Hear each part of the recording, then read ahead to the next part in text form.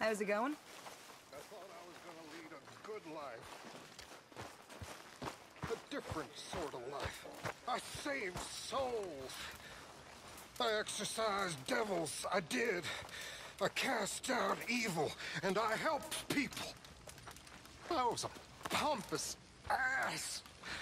Really, I was. I forgot that I was doing God's work and began to think that I was a god. What a fool. What a terrible, arrogant fool I was. A man of God. And then I met that little sticky black devil. Those little lumps of hell. Just a little back pain. Oh, this'll make it feel better. A gift from the gods. And then it got me by the throat. You all know that. You all laugh at me, pity and despise me, I'm sure, but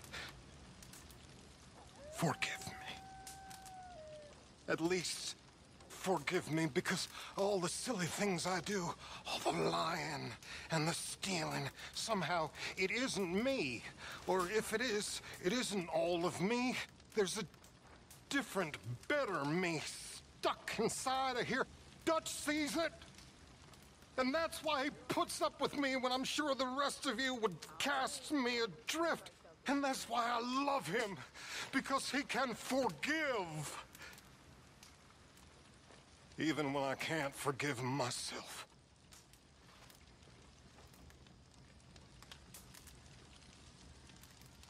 You're one of us, Reverend. We'll always forgive you. You will? Well, maybe not always.